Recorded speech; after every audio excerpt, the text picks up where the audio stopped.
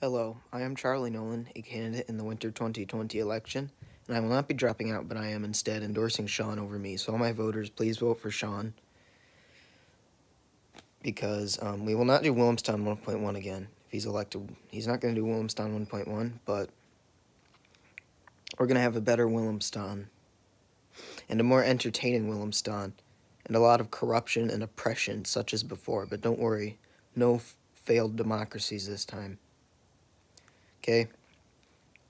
Vote for Sean would probably end up somewhat being a vote for me, too, because he'll probably put me on his administrative team. But vote for Sean, please.